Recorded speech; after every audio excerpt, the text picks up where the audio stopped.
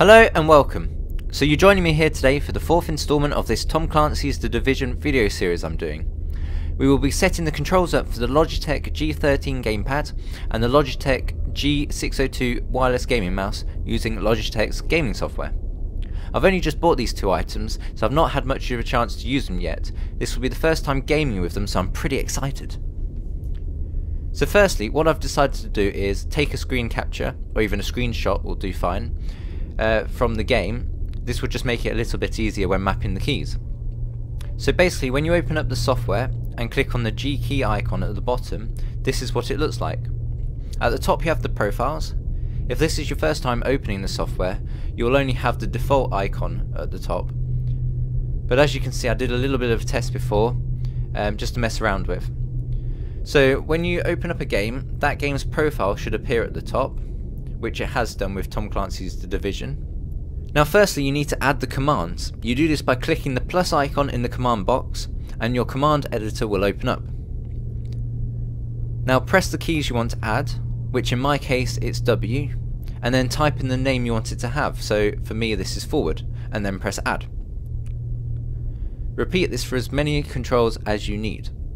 Okay, so I'll speed up the video now so you don't have to watch me doing all of them. Okay, so now that's done, we need to add the commands to the keys. This is extremely easy. Just simply click the command you want and drag and drop it over to the desired key. And to map the commands to the mouse, it's just as easy. Click on the mouse icon at the bottom and then click the little mouse with the two arrows.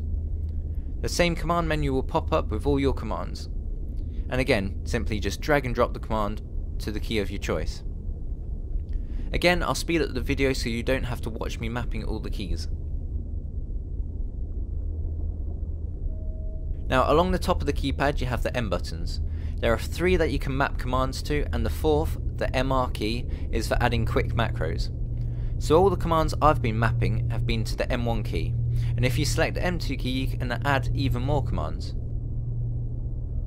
I'm using these for things like shadow play and turning the overlays on and off, just to keep them separate from the game controls.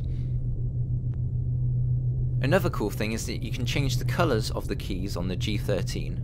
So if you select M1, you can map any colour to this by using the sliders or one of the pre-programmed colours. Then if you select M2, you can create a custom colour for this as well. And what I do is, for any M keys that I'm not using, I like to add this bright purple colour to it, just so I know if I've selected the wrong one by mistake, it will show up. Which is really useful. It stops me from hitting that key and just wondering why it's not doing anything. Okay, so that's it for this episode. I'll probably be doing a more in-depth look at this software later on, maybe once I've released reviews for the gamepad and mouse. And I'd also like to do a video on the Logitech Arcs Control second screen software for your tablets and phones, as this looks pretty useful. So don't forget to subscribe to stay up to date. There will be lots more videos to come in this Tom Clancy's The Division video series, so stay tuned, and I'll put the links to all those videos in the description below. Next time we'll be starting the gameplay for The Division, so see you then.